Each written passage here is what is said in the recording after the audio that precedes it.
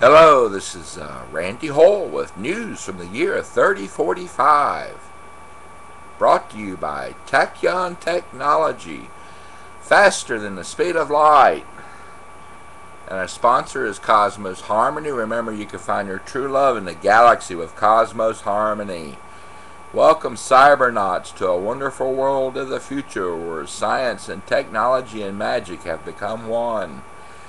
Here is your UFO report. I've already told you in the last episode about the Mercury UFO and the Jerusalem UFO. Check them out on YouTube if you get a chance, or if you haven't seen them already. While you're at it, check out the China UFO. Found some interesting footage there. Russia UFO Ural Mountains. That's URAL Mountains. Russia UFO Ural Mountains. Also, if you want to see something weird, look up UFO Transported. UFO Transported. And you can find some videos of footage of the government moving what looks like UFOs on the roads. While you're at it, check out Drone UFO Russia. That's a situation where it appears a government drone was watching the protesters in Russia. Russia UFO 12-14-11, December 14-11. You'll find some interesting stuff there as well. But that drone UFO is very interesting. Makes you want to ask some questions about other UFOs, that they might be some kind of a drone or something.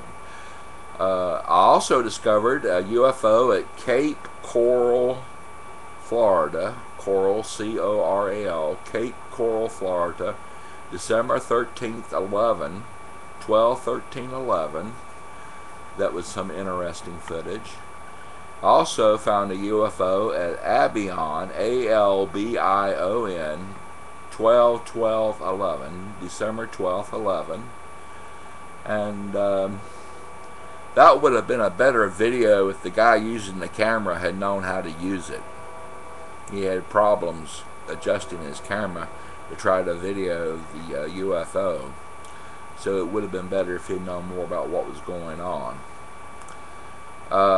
For predictions of UFOs, I am predicting, based on calculations and research into past UFOs, that a UFO will appear somewhere, maybe in your community, on December 22nd, winter solstice. Also December 24th, Christmas Eve, and December 25th, Christmas Day. December 31st, New Year's Eve, and January 1st, New Year's Day. This is based on past appearances that I found. Whether you're in Netherlands, Norway, Sweden, America, UK, Germany, Moscow, Mexico, Mexico City, take time to look. Take your camera out, relax a while in the day, take a look around, and see what you see. I believe there's enough UFOs out there. If enough people look, somebody's going to find something. And the more people who look, the better. So tell your friends. Now, if you're interested in these predictions for the future and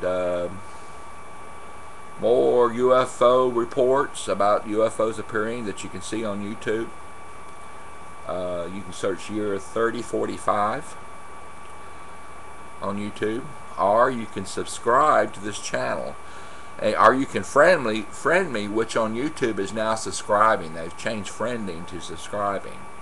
So subscribe to this channel. I will have future updates. Now for some news from the 31st century.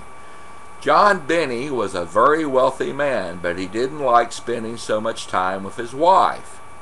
She was very needy, so to speak. So he came up with a great idea. He had an android made to look just like himself. Then when he wanted to go fishing or some other activity, he would just replace himself at home with his android.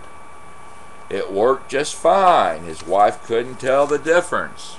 Well, it worked just fine until yesterday when John Denny was found locked in a closet of his basement. Apparently, the android had ran off with his wife and took his money. To add insult to injury, his wife left him a letter saying, "Dear John, this robot is more of a man than you will ever be." I tip my hat to Alfred Hitchcock on that one.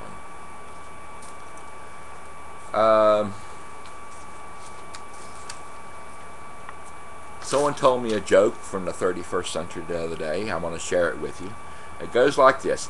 How many morons from the planet Morania does it take to change a light bulb? Well, the answer is only one if the moron doesn't eat the light bulb. Of special interest, it was in 2011 that scientists discovered the Elvis monkey in Vietnam, also known as the stub-nosed monkey. I guess that's what happens. You're born, become a rock star, die, and then you're reincarnated as a monkey. Or at least they name a monkey after you. That's really respect. Also, speaking of 2011, I like to mention 2011 and 2012. I like to mention that I saw the trailer for Men in Black 3 movie. It's great. I love it. I love that series. That's just a wonderful movie series. I like aliens, and I just think it's great. Also, Paramount has bought the option, or has got the option, to make a movie of the Martian Chronicles. Of course, that was based on writings of Ray Bradbury, and a lot of those writings appeared on Dimension X and X-1 on old-time radio during the 1950s. And you can still listen to those old radio shows if you'll check them out on Google. You can find there's an archive that has some of them, and there's other places that have old-time radio. And it's X-1 and Dimension X, two different radio shows. Dimension X become X-1. So you might want to check that out. That's interesting. But, the Martian Chronicles was a mini-series on TV that had Rock Hudson in it. So it'd be interesting how the movie seems. It would be great. Maybe 2012, 2013 is when it'll come out. More news from the 31st century. The Alpha Centauri expedition has found the remains of an old, perhaps dead race. Bob Cross, head of the expedition, says the ruins they have found are perhaps thousands of years old. And it's my understanding they found what appeared to be an old theater and what was a hospital. It'll probably be years before they decide what these beings look like. Isn't that wonderful? I tip my hat on that one to Dimension X.